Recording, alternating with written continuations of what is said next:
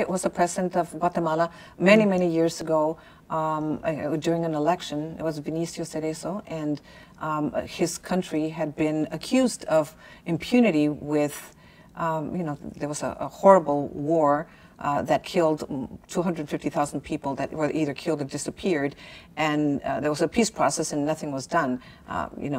There was so much impunity in that country that he felt that it wasn't his responsibility, it wasn't his fault. So I took with me, and I remember I had kept these for years. I had a big stack of research that I did for that, studies from Harvard, studies, special reports from Congress, special reports from Amnesty International, from different universities. And I had all that information. I said, there's reports that accuse your government of doing this. He says, who accuses me? I said, well, they accuse your government. Don't you represent your government? And he was very upset. And did get up and leave. That's one of the ones that has gotten up and left.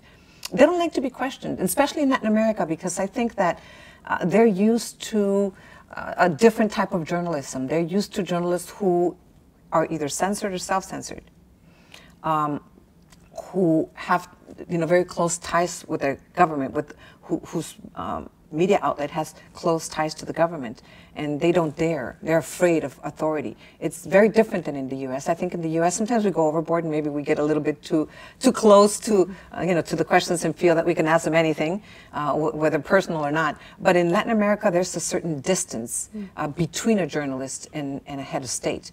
I think when we come from the U.S., even though we're doing it in Spanish, when we come from the U.S., we come with that culture of saying, we are journalists and we can ask you anything in a respectful manner, but you need to, answer to your constituency.